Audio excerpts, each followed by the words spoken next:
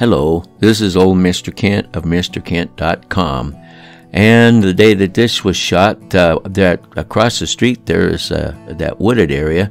They have a herd of cattle fenced in there, and one of them had gotten loose. To make a long story short, and this guy that drives the water truck was chasing them up and down the road that you see running up and down in front of where we lived there. And then the last thing we saw was the cow had run down here to this corner and was running up the road that was we're going to follow here. Well, it took me quite a while, it took me too long to get my Mini 2 out and start flying. But I thought, well, I want to see if I can catch some action of him catching the cow, and so I took off. And as you will see, I never did see anything of what happened to that cow.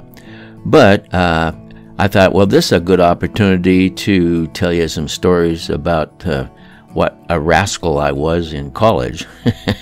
My high school buddy and I were both in the same grade, and we graduated, and we both went to the same college, and we roomed together in the men's dorm.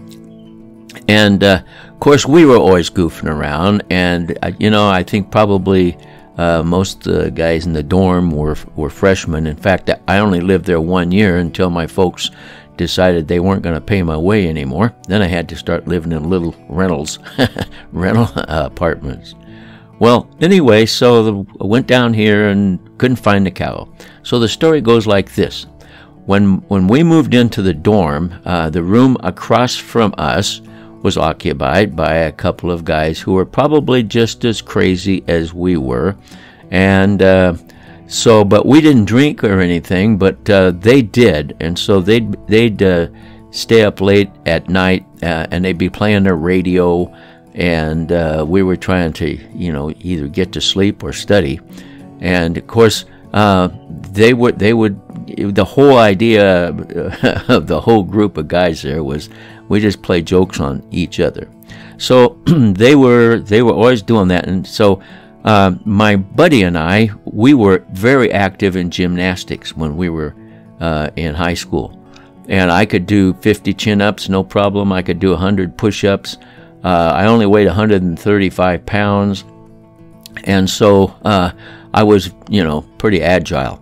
And the room where we lived was just like the one across the hall, except opposite. And they had this large window that you could crank out horizontally. And it might have been there for fire purposes, because it was a pretty good sized window. And you could roll it all the way out. And then, because I got to thinking one day, well, hey, I can get on the roof. So I moved a chair over to the window, climbed up, stood on the windowsill, and reached around. And the roof was only about a foot and a half, maybe just a foot out from the wall. And so I could keep a hold of the windowsill, reach up, grab the edge of the roof. It was a flat roof, by the way. And then just did a pull-up and raise my body up and crawl up on top of the roof. So I thought that was pretty fun. Well, anyway, one of the things that we did was we discovered that those guys usually left their window open. So when they were away, I'd climb up and go across the roof and lower myself down into their room, and then we would just open the door, and we had freedom to get into their room. One of the things that we often did was to unscrew the light bulbs in their room, and sometimes we just unscrew them and leave them loose. But then we got to where we'd unscrew them and hide the bulbs somewhere, so that when they came home and they turned the light on, the light wouldn't come on, and they wouldn't be able to find their light bulbs, because it was dark. And we did that to them, and they played jokes on us too. So anyway, we did that a lot. But the house manager had said that globe that goes around the light fixture in the center of the room, do not break those, because I don't know why they told us that, but if you did, it would be $25 payment, fine you'd have to pay to replace it. But underneath it, or up above that, if you could get that globe down, which only took 3 thumb screws, then there was, I think there was 3 light bulbs in there that you could take out. So we were always doing that, and taking that globe off, and then taking the light bulbs out of the little study lights that they had by the desks and so forth, and we'd hide them, and then they'd come home, and then they'd swear a bunch of words and stuff. So that was what we thought, that was pretty fun. And so we did that to those guys, and then sometimes we'd haul stuff out of their room, and my buddy could lift it up to me, and I'd put it on the roof, and then they had to get the janitor to get their stuff down off the roof. We just did all that kind of stuff all the time. So it was like fair game. It played jokes on everybody, and of course they weren't agile enough to crawl out the window, get on the roof, and come over to ours. So we had them pretty much pinned down there. Well, this one day, I was walking down the hallway, and the janitor was pushing his little cart that he used to clean, the bathrooms and stuff with, and he had this globe that goes around the bulb or the fixture in the center of the room, and had a big old crack in it. And my brain started going click, click, click, and I thought, ha, ha, ha. So I asked him if I could have it, and he said, yeah, sure, So I very carefully picked it up, took it into our room, and laid it down, and made sure I didn't break it. And then when the next time they were out of their room, climbed up on the roof, went across the roof, jumped down into their room, and then we set it up so that it looked like we were in the middle of removing all of their light bulbs. So what we did was we took their globe and we put it underneath a bunch of clothes in their closet. And see, the guy down there is working, the guy that drives the water truck. He was the guy that was chasing the cow, and I don't know whatever happened there. But so anyway, we set it up so it looked like, we had we took their globe off, hid it in the closet, and then we put a light bulb, laid it on the bed like we were in the process of taking the light bulbs out.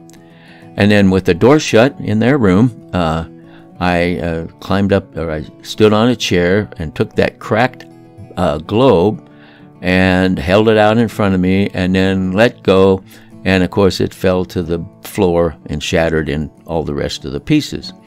And so then quickly we opened their door, set the lock, closed the door, got in our room, and waited and waited and waited and waited. And then finally, it was probably several hours later, we heard them go in, and they're saying bad words again because because the lights won't come on when they throw the switch. And so they're, and then all of a sudden, all kinds of foul language comes out of their mouth. They were really, really mad. It wasn't funny anymore. They were mad because what they figured out was that when we were, what they thought, of course, was when we were taking out their light bulbs, we accidentally dropped the globe, and so it's all shattered. Now they're in debt for $25, and of course, this was back in the early '60s, so $25 was quite a bit more money than what it is nowadays. So it meant a lot more. So anyway, the next thing we hear is a bunch of bangs on our door and almost knocking the latch off the door. And we say, yes, what is it, And then, of course, it was fun because we went in there and they said, look what you did. You broke our globe. And we said, no, we didn't break your globe. And they said, well, who would have done it? You broke it. We said, no, your globe's in the closet underneath your clothes. So anyway, and then we helped them clean up the broken glass, and it was all fun and games after that. But we did all kinds of tricks to those guys, and they did stuff to us too, but they just couldn't get into our room, so they had other things. Like sometimes they'd lean a tall garbage can that wasn't full of water, but it had water in it, like a gallon or something. they lean it against our door while we were in the room or in the middle of the night. Then when we would open the door, the garbage can would fall into our room and all the water would come out. Or sometimes all the garbage would come out. But anyway, so those were some of the games that we played with our buddies in college.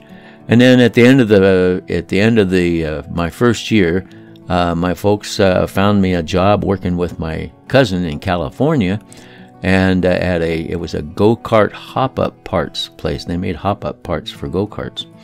And so I worked down there for the summer, and while I was down there, I found an old beat-up motorcycle, and I think it was only $125 or something, and I bought it. And then my folks, they were, I think they were looking for an excuse not to have to pay my way anyhow.